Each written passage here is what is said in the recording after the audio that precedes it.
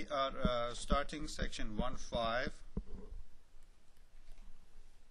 We are going to talk about graphs.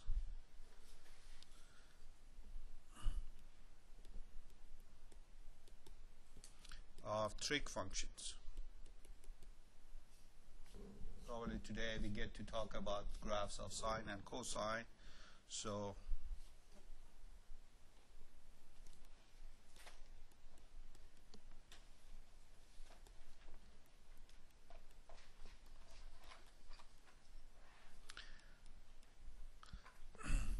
our long-term plan is, of course, to take a look at all trig functions. So later on we want to also look at tangent of x. These would be the three basic ones, and their reciprocals then is going to be cosecant of x and secant of x and cotangent of x.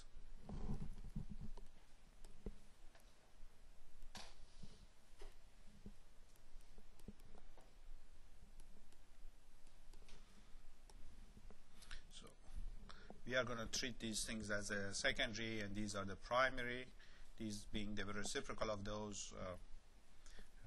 So we are going to be faster on coverage of these items. Now, what we need to know is some basic items from college algebra. What do you mean by graph of a function? What are the basic ideas there? So I'm going to do a quick review of this. And remember, on the website there are much more extensive reviews of college algebra. You can go to a couple of courses. I put link for them, and also the MML software has the full text with the college algebra component. You can refer to that too for review. So what do we mean by graph?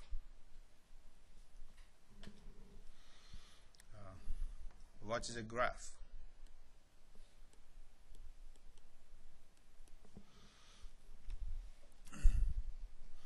Well, you have graphed some basic functions in your college algebra classes, like y is equal to 2x plus 3 or y is equal to x squared and such. You might have a little bit of kind of automatic responses to them, and you might have forgotten what the basic idea was. So let's go back to the very basic, even though we're still looking at those examples, and just familiarize ourselves with the concepts as well as the terminology. So suppose I have a formula which says the quantity y is related to quantity x through this relationship, y is equal to x squared plus x. That's a formula in algebra.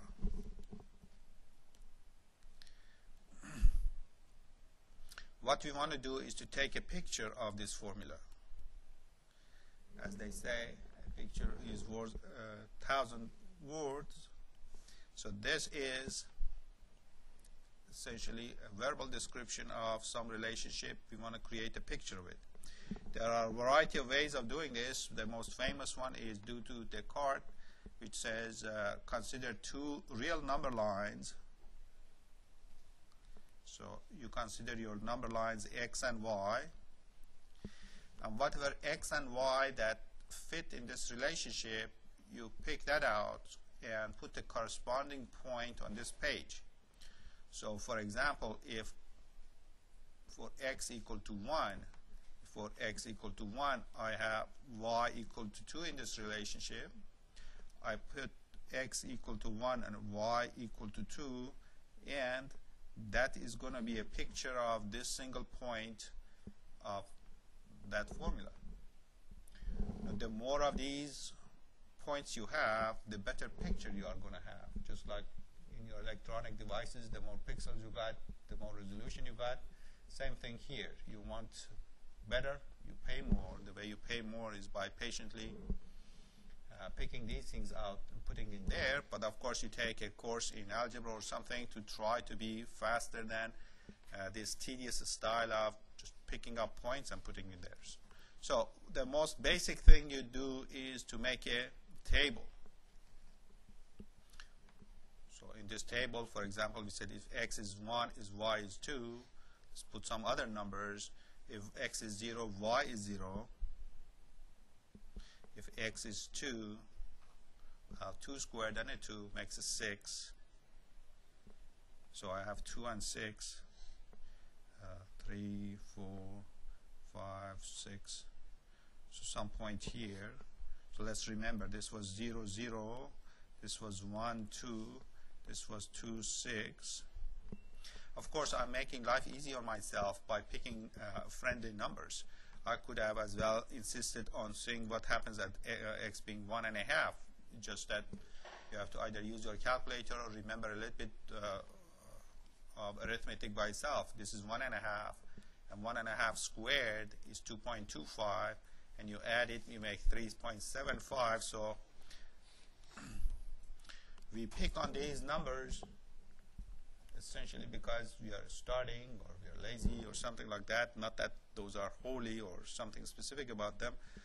1.5, so here's 1.5 and 3.75. That's going to give me some point in between.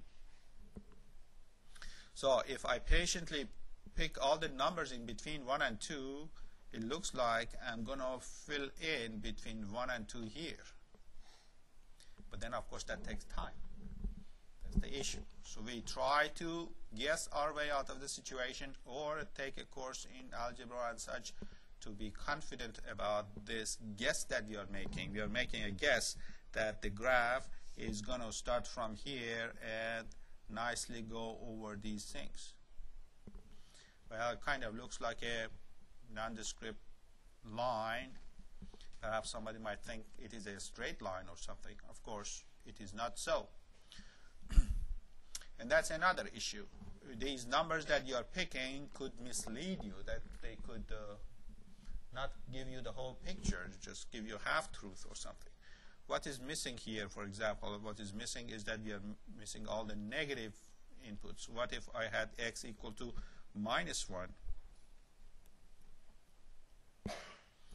-1, we start saying something interesting. -1 squared is +1, and then -1 together they make 0. So at -1, if I had just drawn the green line, I would have been likely to think that this just keeps going down like this. But by picking this point, I realize it has to come back up. So that gives me a little bit of encouraging news that this is not just some boring picture that has no features or something. Other stuff are happening.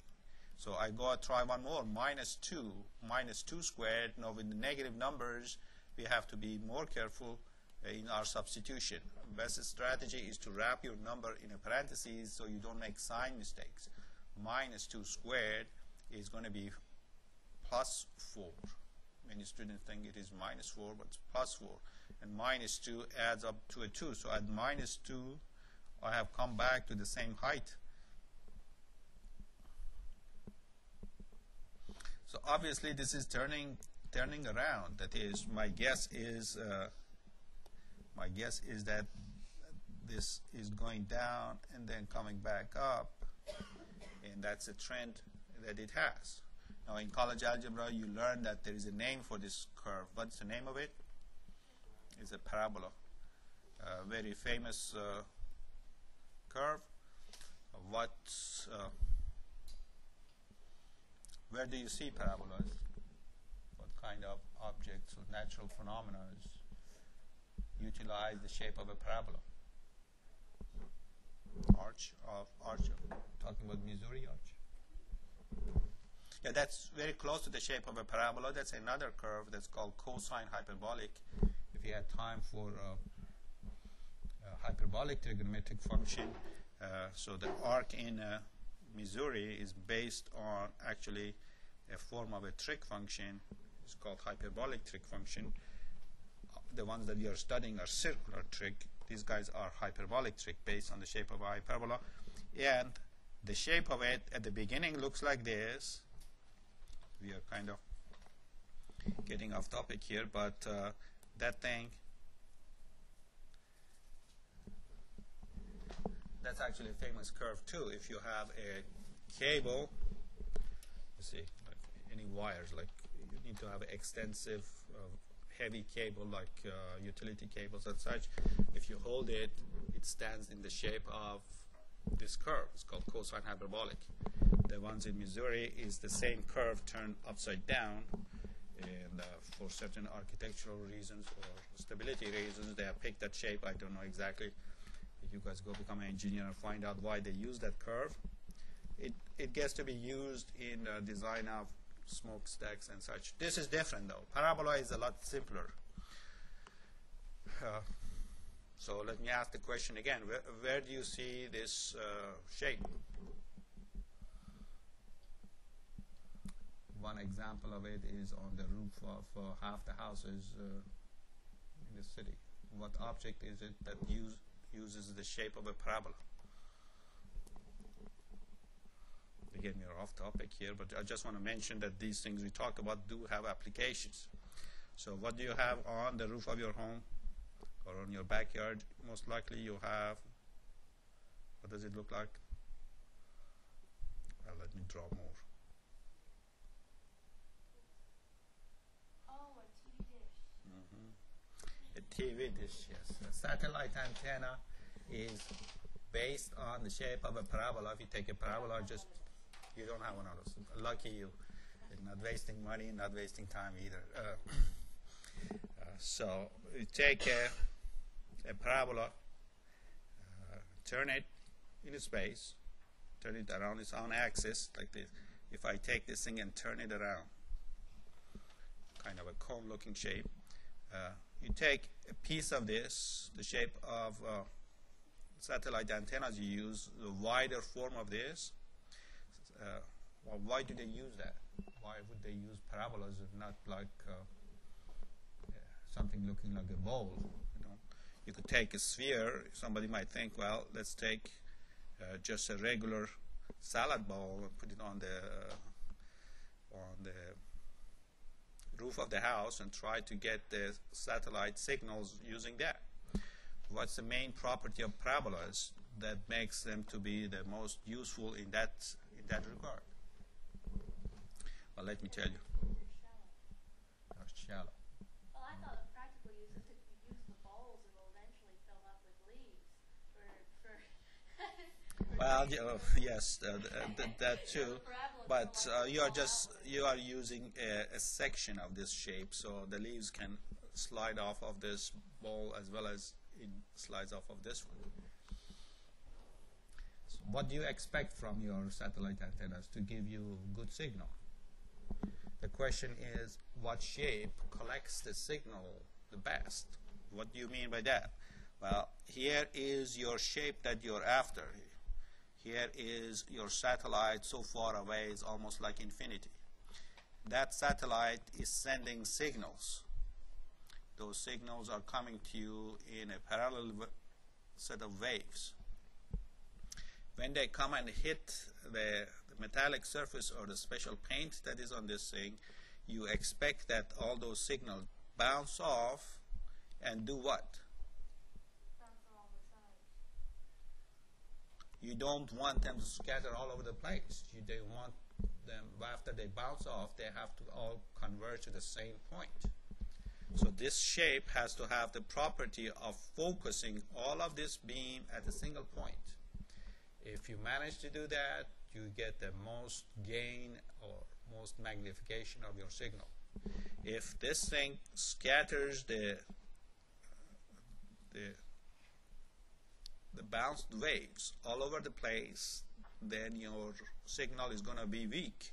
So what we want from our shape is that it has to have a focus or the focal point. What do you put at that focal point when you look at that antenna? What do you see in front of this point? There's a gizmo here that is the receiver.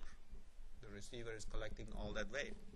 So you want to put the receiver at the focus. The shape has to have the property that all the waves that are coming from far away, regardless of where they hit on this shape, they all have to come back to the single point and get all focused at that one point. Well, the only shape in the universe that has that property, that focuses a parallel beam of light or signals at the single point is the parabola. Parabolas have a focal point. If you went through your college algebra class in more than just the basic ideas, they would have told you about the focal point of a parabola as well. Anyway, any parabola has a focal point, and any wave that comes from far away after it hits the surface of this parabola, it bounces in such a way that it always comes back to the same focal point. It doesn't matter where it hits it. Very interesting property. That's the claim to fame of the parabolas. Well, where else would you use such a feature? You can use it in reverse as well, huh? You can put a source of light here. When light hits this parabolic mirror, when it comes out, it's going to be a parallel beam of light. Yes? Yeah, flashlights, searchlights. You see these searchlights they bring to opening ceremonies or something. If they put 4 of them on the back of a truck, it dances and lights up the sky. Actually, they constructed those things around World War I for lighting up the clouds to see the enemy airplanes to shoot them down and such, but by now it's just for opening ceremonies. What do you want there? If you have this light that is coming out, if it spreads, you cannot light up the clouds. You have to have them all focused on a single beam so that you have some concentration. And again, the only shape that can do that is a parabolic shape. So they put a very high intensity spark here, or a special arc here. It creates light. The light goes back and hits the parabolic mirror and comes out. Flashlights, headlights, and such, they use some principle similar to this. Okay, so parabolas get to have some existence outside of our just algebra classes. Sine and cosine the same way. They are used extensively all over the place. We are just learning some mathematical basis of it. Okay, so what did we learn?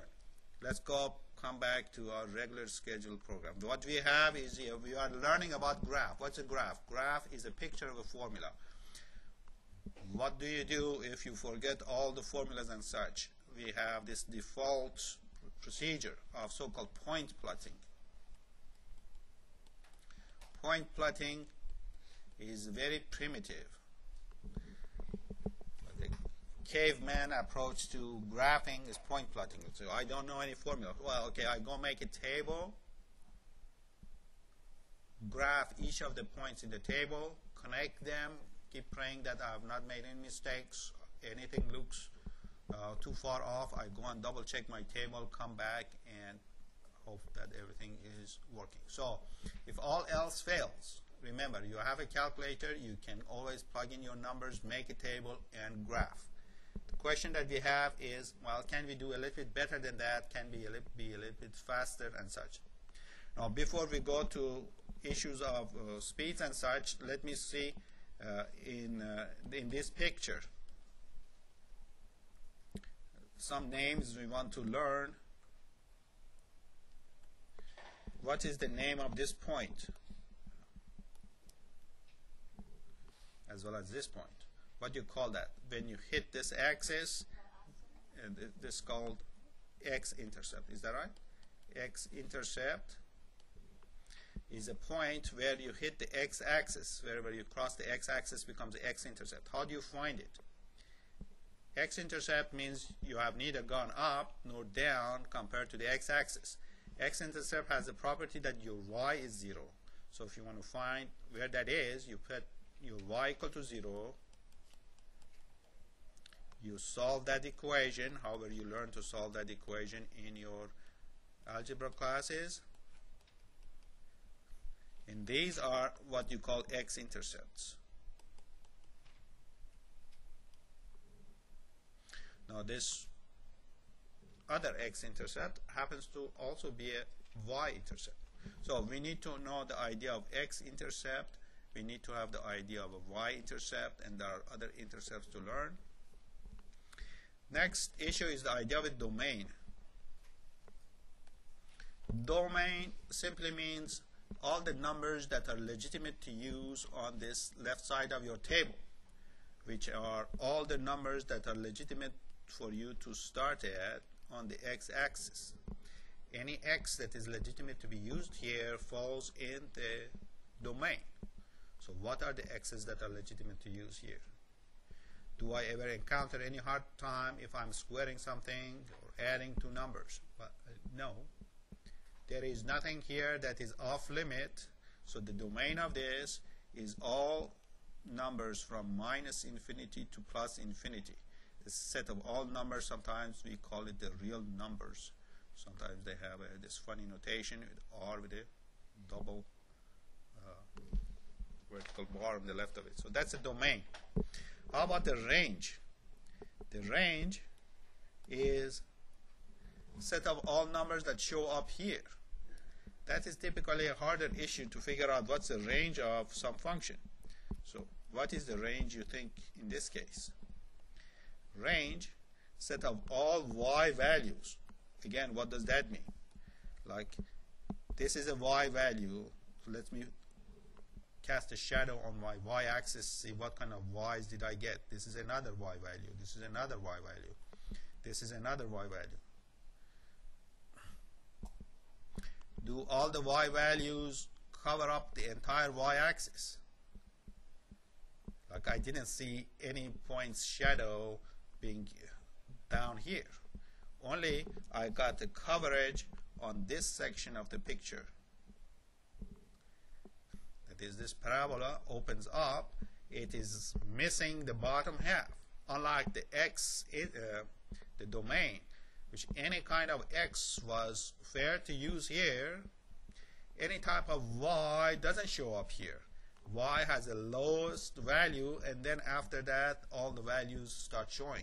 I do not get anything down in this section. So this one is in the domain, excuse me, this is in the range. This section is not in the range.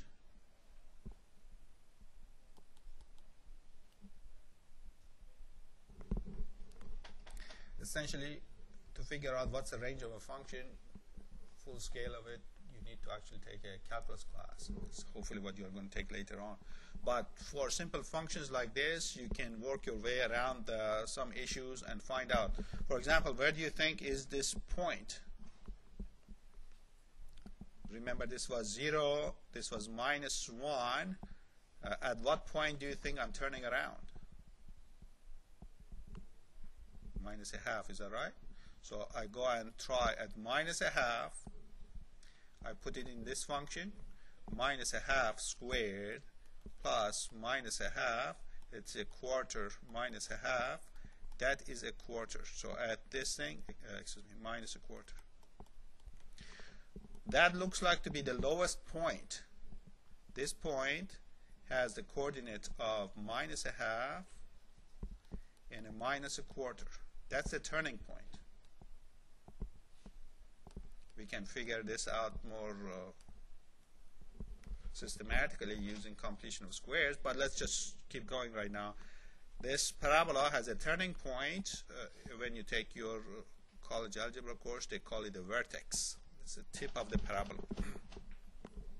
Any shape that we consider, for that shape, we are going to talk about x-intercepts, y-intercepts, turning points, and some other features. So these are the basic facts that we are going to be interested in.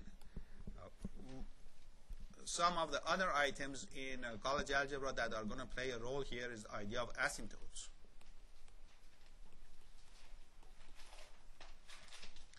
Let's take a function that shows that property of an asymptote. Let's take like 1 over x minus, say, 3. Suppose we want to graph such a function.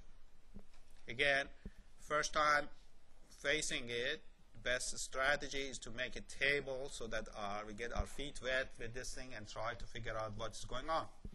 what is our typical approach to these problems? Pick some of the friendly numbers and plug it in, see what happens. Again, that's a very simplified approach. So I can take a 0 and plug it in this, so I get 1 over minus 3 or minus 1/3, or minus a half, minus 1 over 1. What do I get at 3? It looks like 1 over 0. Huh? What is 1 over 0? No, 0 over 1 is 0, but 1 over 0 is not 0. 1 over 0 is undefined. Okay, so in basic arithmetic classes, you see division by 0 is not allowed. The answer is undefined and such.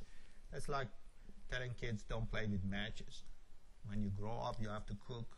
You have to play with matches. So in elementary classes, they tell you don't divide by 0. But when you come to a university, you say, well, I'm a grown man now, a grown woman. I am going to do things you told me not to do. So I'm going to divide by 0. So this is actually going to become most defined point of the whole picture for us. And that is where the asymptote is going to happen. So this is a crucial moment. In elementary school, they say avoid it. But you grow up and say, well, let's see what's going on there. Other points essentially become boarding points. 4, you put 4 here. 1, 5, you put 1/2. 6, you put in it 1/3. Nothing going on in these places. This is the interesting spot. And that is, we are going to make fuss about this situation. So let's go ahead and graph the information we already have. See what is it that we have. We have like 0. At 0 we have minus 1/3. Let me choose my let me redraw this thing so that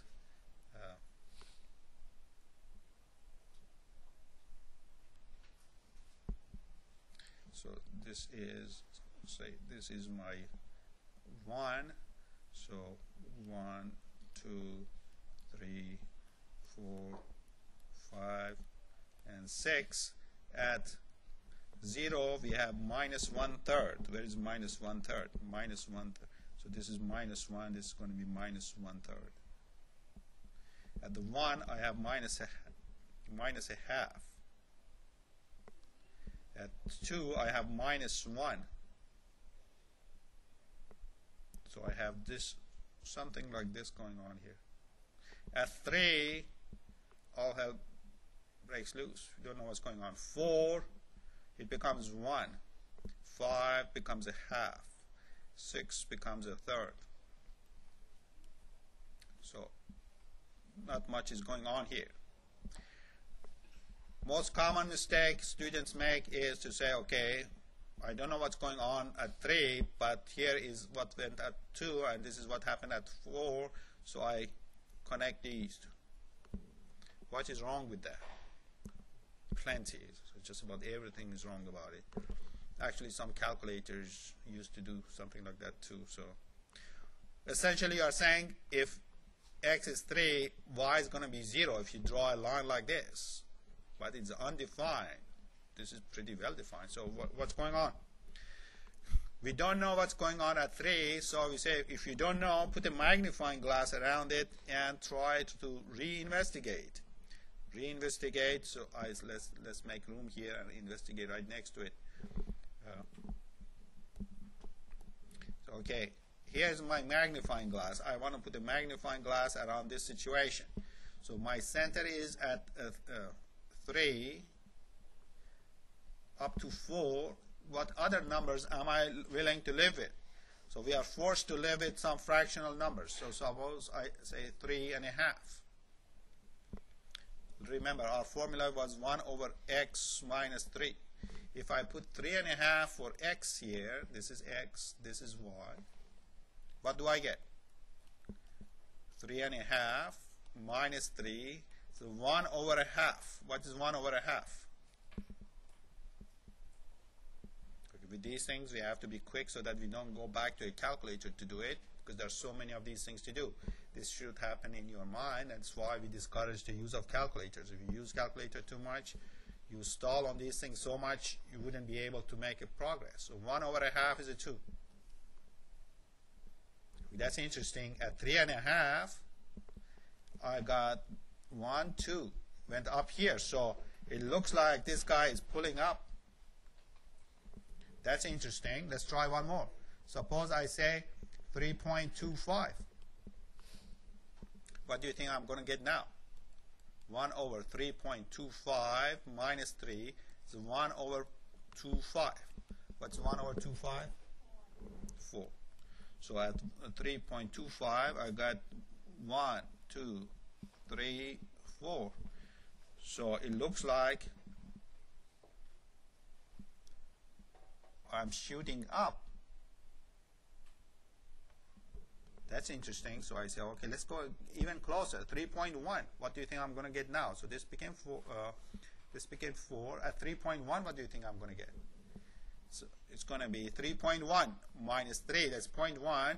You're asking what is 1 over 0.1. You're asking yourself how many dimes are in a dollar. And the answer is 10. So it's going to get off the page by now. So this function has a graph that is just going up without stopping. Going up without stopping brings us the idea of asymptote, that there is a line here. What is that line? That's a line x is equal to 3. It's the vertical asymptote.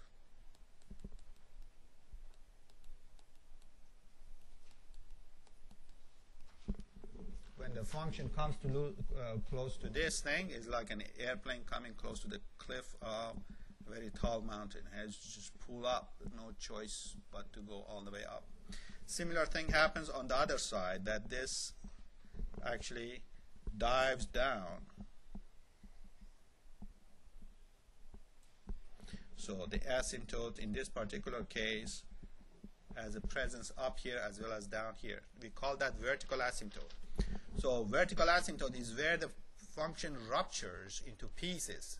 It splits into components. So you cannot say this is undefined, because it's like this is the most defined feature of the whole thing. Everything else that was happening was quite boring and nothing was going on there. This is just the only place where something of interest did happen. How do we phrase it? We say we have a vertical asymptote. How do we give an address of it? We say x equals to the number at which division by 0 happened. X equal to the root of the denominator specifies where the vertical asymptote is going to be. We are going to see plenty of these things when we deal with trig functions. Why so? Because in trig functions we always have a ratio. In 4 of them at least we have a ratio. And the denominator in those ratios could turn into a 0 number. So that's why this thing comes up. Now, since we don't have time to get into the sine or cosine themselves, let's just complete this list of concepts we talked about today. We talked about x-intercept, y-intercept. We talked about turning points. We talked about vertical asymptotes.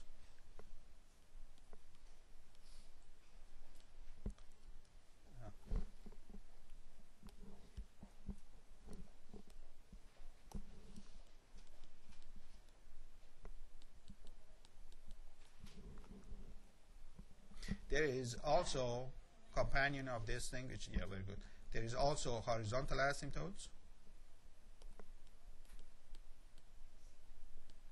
There are actually oblique asymptotes too, but we don't have use for them right now. We also talked about domain and range. We didn't get to talk about symmetry, but let's briefly talk about that as well. So you want to make sure that you go through your college algebra review section and familiarize yourself with all of these things. Let me just briefly mention a few words about symmetry. The idea of symmetry, well, it happens in nature often enough to make it a worthy topic. Suppose you have a picture looking like this.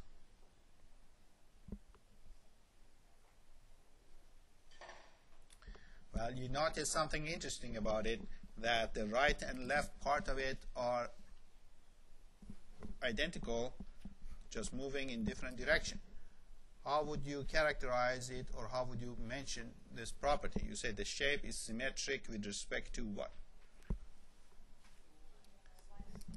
Yes, you say graph is, now we are going to have a lot of use for this phrase, symmetric with respect to then y-axis.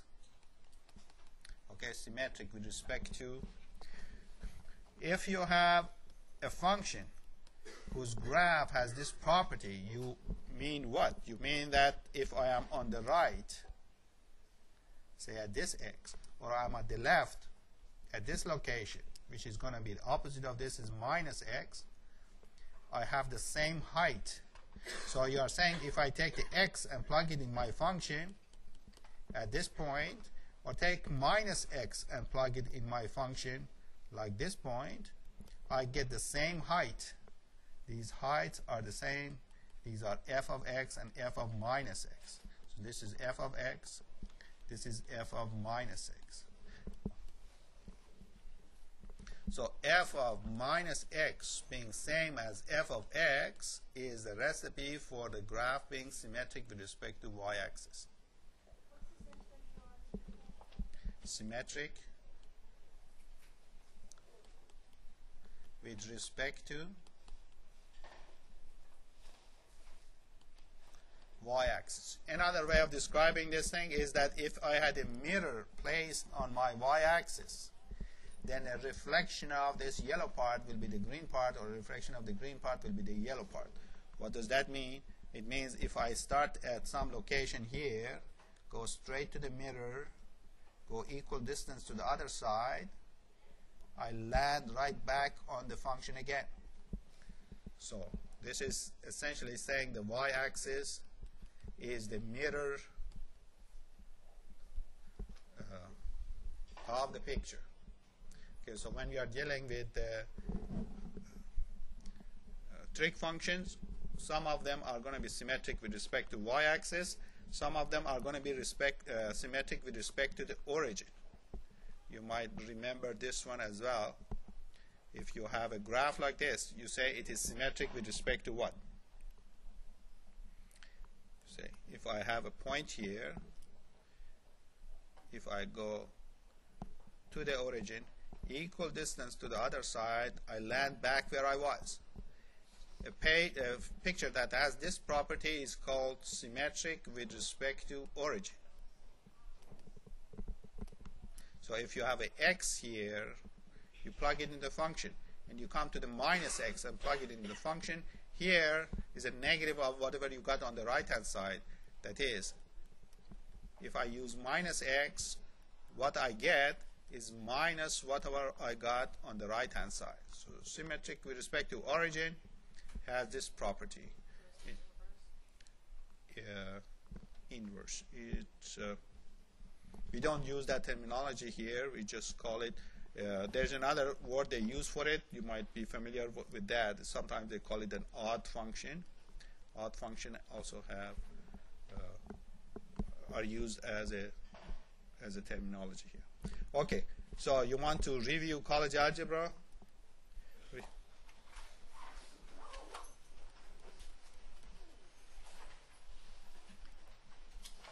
And on Monday, we actually start drawing sine and cosine. I want to ask you guys to actually read section 1.5, play with your calculator and the online facilities until we actually do it.